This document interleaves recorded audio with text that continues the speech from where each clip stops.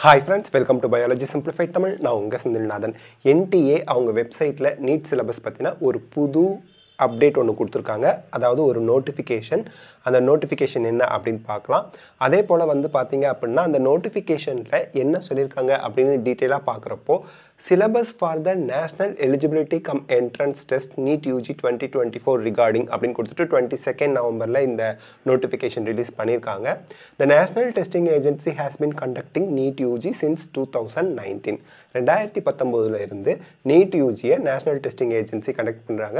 2018 வரைக்கும் CBSE conduct பண்ணிட்டு இருந்தாங்க. Okay, with the approval of the Ministry of Health and Family Welfare and Ministry of Education in pursuing of the direction of the Honorable Supreme Court of India. Okay. As per Section 14 of the National Medical Commission Act, NEET UG has to be conducted as a common and uniform national eligibility cum entrance test NEET UG for the admission to undergraduate medical education in all medical institution. அது state government காலேஜஸாக இருக்கலாம், central government காலேஜஸாக இருக்கலாம், எய்ம்ஸாக இருக்கலாம், ஜிப்மராக இருக்கலாம், private காலேஜாக இருக்கலாம், private யூனிவர்சிட்டியாக இருக்கலாம், என்னவா இருந்தாலும் இந்தியாவில் நீங்கள் MBBS BDS படிக்கணும், ஈவன் ஃபாரினில் போய் நீங்கள் MBBS படிக்கணும்னாலும் நீட்டில் எலிஜிபிள் மார்க் வாங்கி அதுக்கு மேலே கட் ஆஃபில் நிறைய மார்க் வாங்கினா தான் கட் ஆஃப் தகுந்த மாதிரி கல்லூரியில் நீங்கள் சேர முடியும். அதுதான் இவங்க சொல்லியிருக்காங்க. Need is compulsory to study MBBS BDSனு சொல்கிறாங்க. சிமிலர்லி MBBS BDS மட்டும் இல்லை, ஆயுர்வேதா, சித்தா, யுனானி, ஹோமியோபதி கோர்சஸ்க்கும் அது compulsory. Similarly as per section 14 of national commission for Indian system of medicine அதான் சொல்லியிருக்காங்க. ஸோ அந்த ஆயுர்வேதா, சித்தா, ஹோமியோபதி, யுனானிக்கும் இது ரொம்ப இம்பார்ட்டன்ட் கண்டிப்பாக.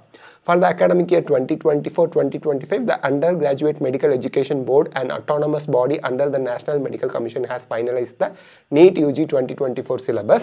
So, NMC, National Medical Commission, வந்து NEET UG 2024 syllabus வந்து finalize பண்ணிட்டாங்க. The same has also been uploaded on NMC's website. NMC's websiteலையும் அது வந்து நம்ம பப்ளிக்கு தெரியணும் அப்படிங்கிறதுனால அந்த வெப்சைட்டில் அப்டேட் பண்ணியிருக்காங்க. The candidates are advised to refer to the updated syllabus for NEET UG 2024 for the preparation of the study material and preparation of NEET UG 2024 examination for the academic session 2024-2025. 2024-2025 அப்படிங்கிறது 12th 2024-2025 கிடையாது. MBBS admission 2024-2025. அப்போ NEET 2024 தான். The syllabus of NEET UG 2024 can be accessed by clicking on the following linkனு கொடுத்துருக்காங்க. NMCயோட official website கொடுத்துருக்காங்க. முன்னாடி வந்து பார்த்தீங்கன்னா NMC வெப்சைட்டில் அப்லோட் பண்ணியிருந்த சிலபஸை இங்கே அப்டேட் பண்ணியிருந்தாங்க. அதுலேயும் நிறைய பேருக்கு டவுட் வந்ததுனால அவங்க என்ன பண்ணிட்டாங்க, NMC வெப்சைட் லிங்கை போட்டுட்டாங்க. The candidates are advised to visit the official website NTA for latest updates அப்படின்லாம் சொல்லிட்டாங்க. அப்ளிகேஷன் இதுக்கெல்லாம் சூன் அப்ளிகேஷன் வந்து நம்ம எக்ஸ்பெக்ட் பண்ணலாம். ஸோ இப்போ நம்ம வந்து இந்த NMC வெப்சைட் அந்த லிங்கை கிளிக் பண்ணால் NMC வெப்சைட்டில் அப்டேட் பண்ணியிருக்க அந்த சிலபஸ் தான் நமக்கு ஓப்பன் ஆகுது. ஸோ தட் வெப்சைட்டே பாருங்கள், nmc.org.in MCI ரெஸ்ட் ஓப்பன் அந்த மாதிரி அந்த வெப்சைட் ஓப்பன் ஆகுது. இதில் வந்து நமக்கு ஆல்ரெடி ஷேர் பண்ணியிருந்த நம்ம டெலகிராம் பேஜ்லலாம் ஷேர் பண்ணியிருக்கோம். பின்டு மெசேஜில் போய் கிளிக் பண்ணி பார்த்தீங்கன்னா இந்த PDF ஃபைல் நம்ம போட்டிருக்கோம். NMCயோட official updated NEET UG 2024க்கான syllabus. So அதை நீங்கள் டவுன்லோட் பண்ணி ஃபாலோ பண்ணிக்கலாம். இப்போ வந்து பார்த்தீங்க அப்படின்னா டவுன்லோடிங்க்கு இவ்வளோ நேரம் ஆகுது. பட் அது ஒரு சிலபஸ் தான். OMG இட்ஸ் ஃப்ரைடேவையும் இப்போ நம்ம இதோட கம்பைன் பண்ணி முடிக்கிறோம். அதில் தான் NTA வந்து நோட்டிஃபிகேஷன் கொடுத்துருக்காங்க. அதில் NMC கொடுத்த அதே சிலபஸ் தான் NTA அக்செப்ட் பண்ணியிருக்காங்கன்ட்டாங்க. ஸோ NMC வெப்சைட்டில் கொடுத்த அதே பப்ளிக் நோட்டீஸோட நமக்கு வந்து அந்த சிலபஸ் நமக்கு ஓப்பன் ஆகுது. ஓகே, இப்போது என்ன விஷயம், NTA updated new syllabus.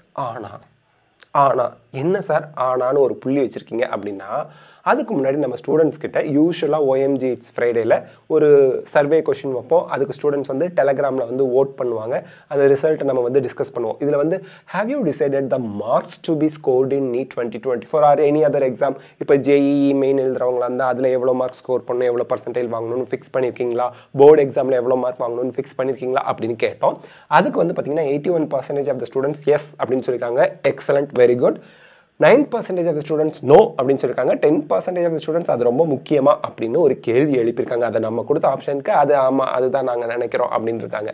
But இந்த இடத்துல நம்ம ரொம்ப இம்பார்ட்டண்ட்டாக தெரிஞ்சுக்க வேண்டிய விஷயம், இப்போ நான் சாட்டர்டே சண்டே ட்ரிப்பு போகிறேன் அப்படின்னு பிளான் பண்ணுறேன். ட்ரிப்பு போகிறேன்னு மட்டும் சொல்லி முடிவெடுத்தால் போதுமா? எந்த ஊருக்கு ட்ரிப்பு போகிறேன், அந்த ஊருக்கு நான் கப்பலில் போகிறேன்னா, ஃப்ளைட்டில் போகிறேன்னா, ட்ரெயினில் போகிறேன்னா, பஸ்ஸில் போகிறேன்னா, காரில் போகிறேன்னா, பாத யாத்திரையாக போகிறேன்னா நான் முடிவு செய்யணும். அதுபோல் அதுக்கு வந்து எவ்வளோ கிலோமீட்டர் கவர் ஆகுது, எவ்வளோ செலவாகும், என்ன மாதிரி ட்ரெஸ் எல்லாம் போட்டு போகிறோம், எவ்வளவு விஷயங்கள் நம்ம வந்து டிசைட் பண்ணுறோம்.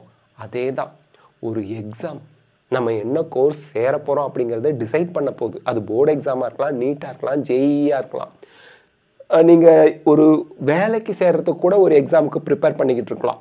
யூஜிடிஆர்பி வருது, பிஜிடிஆர்பி வரப்போகுது. இந்த மாதிரி ஜாபில் ஜாயின் பண்ணுறதுக்கான எக்ஸாமுக்கு கூட நீங்கள் ப்ரிப்பேர் பண்ணிகிட்டு இருக்கலாம். அப்படி ப்ரிப்பேர் பண்ணையில் உங்களோட கோல் நீங்கள் ஃபிக்ஸ் பண்ணணும். லாங் டேர்ம் கோல், எவ்வளோ மார்க் வாங்குவோம் அப்படிங்கிறது. இப்போ எழுதுகிற டெஸ்ட்டில் எவ்வளோ மார்க் வாங்குகிறோம் அதை பற்றி ஒரு இல்லை. நம்ம மீனிங்ஃபுல் கோல் வச்சுட்டு அடுத்த டெஸ்ட்டில், இந்த டெஸ்ட்டில் 300 மார்க் வாங்கிட்டு இருக்கேன் 720க்கு, அடுத்த டெஸ்ட்டில் 350 வாங்க ட்ரை பண்ணுறேன், அதுக்கடுத்து 400 450, அப்படி அடுத்தடுத்த டெஸ்ட்டுக்கு குட்டி குட்டி கோல் வச்சு அப்படியே இம்ப்ரூவ் பண்ணிட்டு போகலாம். ஏன்னா ஃபாஸ்ட் ரிசல்ட்டை எதிர்பார்த்தோன்னா அது டிமோட்டிவேஷனில் கொண்டு போய் விட்டுரும். ரொம்ப நமக்கு நெகட்டிவ் திங்கிங்கை கொண்டு வந்துடும். ஃபாஸ்ட் ரிசல்ட் அப்படிங்கிறது வாய்ப்பு இல்லை. ரிசல்ட் அப்படிங்கிறது ஸ்டெப் பை ஸ்டெப்பாக தான் வரும்.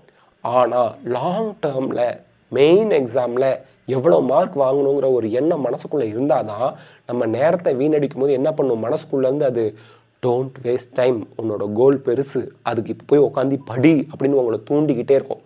அதனால தான் நம்ம வந்து கோல் வச்சுக்குங்க அப்படின்னு சொல்கிறது. ஸோ எல்லாருமே டிசைட் பண்ணுவீங்க எவ்வளோ மார்க் வாங்கலான்னு இருக்கீங்கன்னு. அதிகமாக பெரிய கோலாக வைங்க மெயின் எக்ஸாமுக்கு. அதுக்கடுத்து ஸ்டூடெண்ட்ஸ்க்கு இப்போ கூட கன்ஃபியூஷன் கேட்குறாங்க. என்ன கன்ஃபியூஷன் சார்? நீட் சிலபஸ் சொல்லிட்டாங்க, என்டிஏவும் சிலபஸை சொல்லிட்டாங்க, இப்போ எங்களுக்கு எந்த பிரச்சனையும் இல்லை. ஏன்னா முன்னாடி என்எம்சி வெப்சைட்டில் இருந்துச்சு எக்ஸாம் கண்டக்டிங் அத்தாரிட்டி என்டிஏ தானே, அவங்க இன்னும் சொல்லலையே அப்படின்னு நமக்கு ஒரு டவுட் மனசுக்குள்ளே இருந்துக்கிட்டே இருந்துச்சு. அந்த டவுட்டு இப்போ கிளாரிஃபை ஆகிடுச்சு. சேம் சிலபஸ் என்எம்சி வெப்சைட்டில் என்ன இருக்கோ அதே சிலபஸ் தான், அப்டேட்டட் சிலபஸ் தான் நீட் 2024க்கு அப்படின்னு என்டிஏ சொல்லிட்டாங்க. இன்னொரு டவுட்டு, அது 2024 2025 செஷன் கொடுத்துருக்குறாங்க. அது வந்து அடுத்த வருஷம் +2 படிக்கிற ஸ்டூடெண்ட்ஸ்க்கு தான்லாம் ஸ்டூடெண்ட்ஸ் நினச்சிட்டு இருந்தாங்க. அதெல்லாம் கிடையாது, நீட் 2024 சிலபஸ் தான் என்எம்சியும் சொல்லிட்டான், என்டிஏவும் சொல்லிட்டாங்க. இப்போ அடுத்த doubt, okay I accept the syllabus, அந்த சிலபஸை நான் ஃபாலோ பண்ணுறேன், அதை அக்செப்ட் பண்ணிக்கிறேன். ஆனால் நியூ என்சிஆர்டி சிலபஸை ஃபாலோ பண்ணி நியூ என்சிஆர்டி டெக்ஸ்ட் புக்கை பார்க்கும்போது அதில் இல்லாத டாப்பிக்லாம் இதில் கொடுத்துருக்காங்க. ப்ராக்டிக்கல் சிலபஸை ஃபாலோ பண்ண சொல்கிறாங்க. இப்போ மார்ஃபாலஜி ஆஃப் ஃப்ளவரிங் பிளான்ஸ் அந்த மாதிரி சாப்டர்லாம் எடுத்து பார்த்தா 5 ஃபேமிலி எக்ஸ்ட்ரா கொடுத்துருக்குறாங்க. ஸோ இந்த மாதிரி எக்ஸ்ட்ராவாக இருக்கக்கூடிய கண்டென்ட்டுக்கு என்ன பண்ணுறது, இது எங்களுக்கு கன்ஃபியூஷனை ஏற்படுத்துது அப்படிங்கிறாங்க. இந்த இடத்துல நான் உங்களுக்கு தெளிவாக ஒரு விஷயம் சொல்கிறேன். இப்போது உங்களுக்கு அந்த எக்ஸ்ட்ராவாக இருக்க கண்டென்ட்லேருந்து மேக்ஸிமம் எத்தனை கொஷின் வரும்? 10 கொஷின் வரும். 10 கொஷினுக்கு எவ்வளோ மார்க்? பயாலஜிக்கு சொல்கிறேன். 10 கொஷினுக்கு எவ்வளோ மார்க்கு? 40 மார்க்கு. இந்த 40 மார்க்கை நினச்சி உங்களோட படிப்பில் தேக்க நிலையை ஏற்படுத்துறதுக்கு ஒரு காரணத்தை ஏற்படுத்துகிறீங்களா? அல்லது 320 மார்க்கு நமக்கு இந்த டெக்ஸ்ட் புக்லேருந்தே வந்துடும். என்சிஆர்டி டெக்ஸ்ட் புக்கில் இருக்கக்கூடிய கண்டென்ட்லேருந்தே 320 மார்க்குக்கு கொஷின் கேட்டுருவாங்க.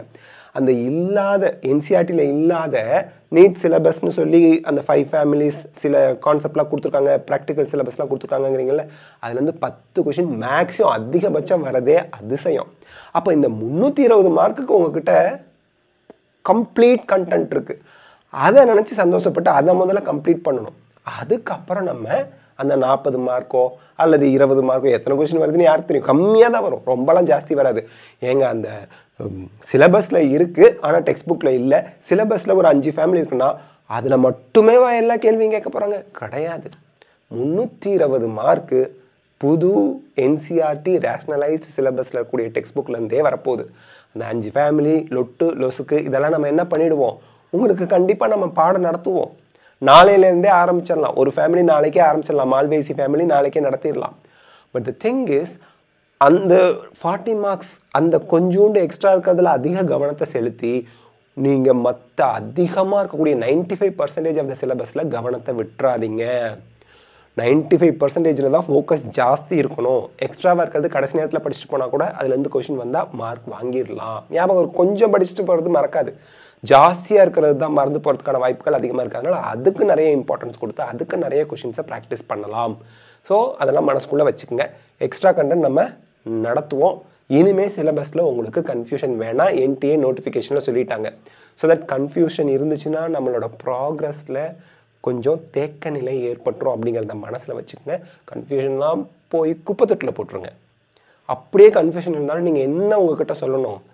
சரி அது கொஞ்சோண்டு தான். முதல்ல நிறைய நான் முடிச்சுட்டு அப்புறம் அந்த கன்ஃபியூஷன் பார்ட்டுக்கு வரேன் அப்படின்னு உங்களே நீங்கள் சொல்லிக்கிட்டு நீங்கள் முடிக்கிற வழியாக 95% ஆஃப் த சிலபஸை கவர் பண்ணுற வழியாக பாருங்கள். அதுக்கு நிறைய கொஷின்ஸ் ப்ராக்டிஸ் பண்ணுங்கள், டெஸ்ட் நிறைய எழுதுங்க.